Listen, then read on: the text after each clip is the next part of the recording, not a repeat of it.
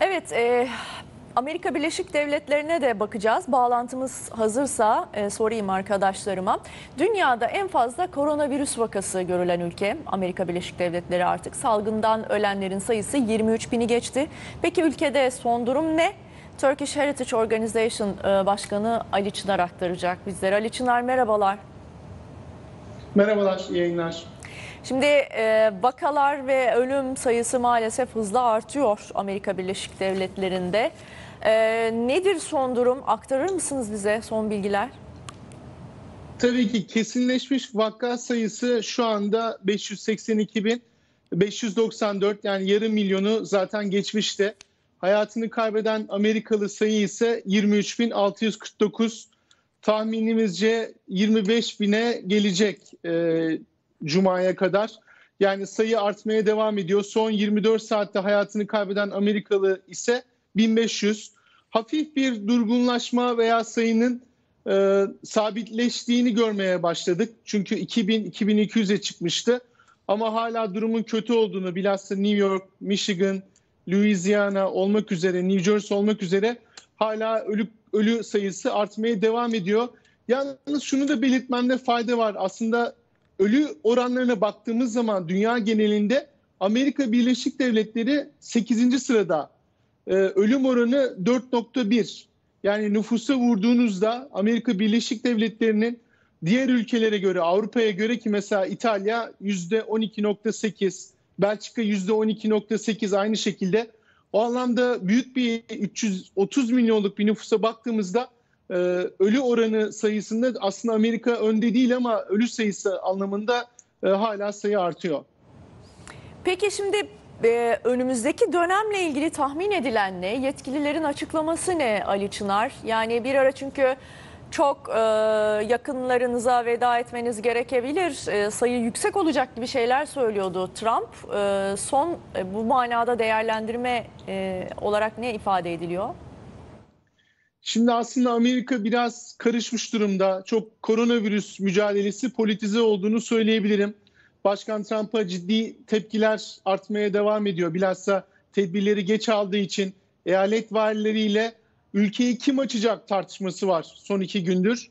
Yani Amerika normalleşecek ama kim bu normalleşmeye karar verecek tarzında bayağı bir tartışma çıktı. Amerika'da şu anda normalleşmenin ben Haziran'dan önce olacağını çok tahmin etmiyorum.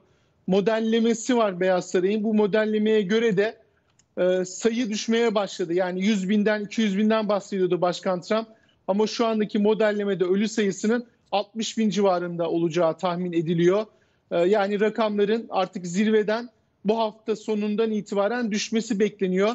Tahminimizce Mayıs 15 ve 1 Mayıs aralığında eyalet valilerinin normalleşme konusunda bazı kararları olabilir ama Trump tabii şimdi ikinci bir ekip kurarak ekonominin nasıl düzeleceği konusunda bazı açıklamalarda bugün bulunacak. Gece yarısı Türkiye saati 12'de yeni bir basın toplantısı var. Ama dediğim gibi normalleşmenin 15 Mayıs'tan önce olması çok zor, çünkü hala tedbirler sıkı şekilde devam ediyor. Peki aşı ve ilaç geliştirme bakımından durum nedir Amerika Birleşik Devletleri'nde? Buna dair son bilgileri takip ediyorsunuzdur siz de. Bu konuda da tartışmalar var. Beyaz Saray tamamen aşı konusundan umudunu kesmese de çok beklemeyin diyor. Yani aşı 12 ile 14 ay sürecek diyor. O nedenle Başkan Trump'ın önerdiği birkaç tane hali hazırda ilaç var. Bu ilaçları öne sürüyor ki ilaç daire başkanlığı bu ilacı onaylamadığı için Trump yine hedef noktasında. Hidrokloroksin adlı bir ilaç. Aşı çalışmaları devam ediyor. Bill Gates Vakfı başlattı. Seattle'da zaten aşı çalışmaları geçen ay başlamıştı. Ama bir yıl önceden kesinlikle bu aşı sonucu ve insanlara tedavisi konusunda bir umudun olduğu çok görülmüyor. Ama plazma tedavisinin ek olarak şu anda New York hastanelerinde kullandığını görüyoruz. Olumlu sonuçlar var ama aşı konusunda bir sonuç uzun zamanlı beklememiz gerekiyor. Ya, bazı görüntüler gördük, gerçekten üzücüydü. Hem toplu mezar hem de evlerinde artık ölü bulunanlar olduğuna dair de bilgiler yansıyor. Test meselesi önemli dediniz. Test bakımından nasıl bir durum var? Yani isteyen herkese test yapılabiliyor mu? Anladığımız kadarıyla New York ve New Jersey çok yoğun olduğu için orada hastalara yetişmek çok mümkün olmuyor ama ülke genelinde bu test meselesinde ne yapıyorlar? Şu anda Amerika Birleşik Devletleri'ne yaklaşık günlük Başkan Trump'ın söylediği 125 bin ile 150 bin arasında günlük test yapma imkanı var. İlk başta çok sıkıntılıydı. Yaklaşık 2,5 milyon test yapıldığını Beyaz Saray açıkladı şu ana kadar. Ama tabii herkes istediği şekilde test yaptıramıyor. Resmi temsilciler eğer semptomlarınız varsa, iyi hissetmiyorsanız hastaneye gidin ve belirli kurulan mobil hastaneler var. Burada askerler de bazı yerlerde görev yapıyor. Orada gidip ücretsiz test yaptırabiliyorsunuz ama herkese yaptırma imkanı yok. Trump da ben 330 milyonluk halka herkese test yaptıramam dedi. O nedenle limitli olsa da şu anda eğer kötü hissediyorsunuz gidip hastanelerde test yaptırabiliyorsunuz ama genel olarak Başak Hanım sıkıntıların devam ettiğini hastanelerde bilhassa New York'ta görüyoruz. Şimdi eyalet sistemi söz konusu Amerika Birleşik Devletleri'nde tabii bütün eyaletlerde karantina var mı? Siz bireysel olarak ne yapıyorsunuz? Bir de yakın zamana kadar eyaletler arası ulaşım da söz konusuydu anladığımız kadarıyla uçuş bakımından, hava yolları bakımından. Geçtiğimiz yine Amerika Birleşik Devletleri'nden bir konuğumuz yakın zamanda bununla ilgili tedbirler alındığını ifade etmişti.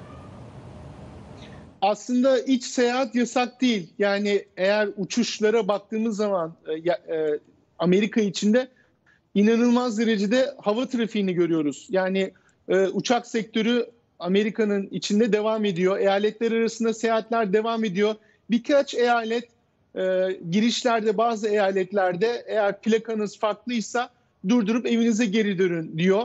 Ama böyle katı bir evde kal uyarısı yok. Ama genel olarak Amerikalıların kültür olarak da kurallara uyduğunu görüyoruz. Biz de dikkatli şekilde dışarı çıktığımızda zaruri ihtiyaçlarda işlerimizi halledip dönüyoruz. Tabii maskemizi takarak. Ama eyalet yönetimlerine halkın dinlediğine, bilhassa birçok okul şu anda tatil. Bazıları Mayıs sonunda hatta New York Eylül sonuna kadar ertelediğini duyurdu. Burada da New York Belediye Başkanı, New York Eyalet Valisi anlaşmazlığa düştü. Yani hem yerel yönetimler içinde hem de Başkan Trump'la yerel yönetimler arasında ciddi bir tartışma ve karar çatışması var. Tabii bu da koronavirüsle mücadelede çok polemikleri gündeme getirdi. Ama genel olarak eyalet valilerinin bu işi çok sıkı tutarak, tedbirleri alarak halkın bunlara uyduğunu görüyoruz. Biz de Amerika'daki Türk toplumu olarak ağırlıklı olarak tabii evde kalıp buradan çalışmalarımızı yapıyoruz. Çok teşekkür ediyoruz Ali Çınar. Size sağlık diliyoruz. Kolaylıklar diliyoruz. Sağ olun aktardığınız bilgiler için. Sağ olun. Evet, Sayın Erk, Amerika Birleşik Devletleri çok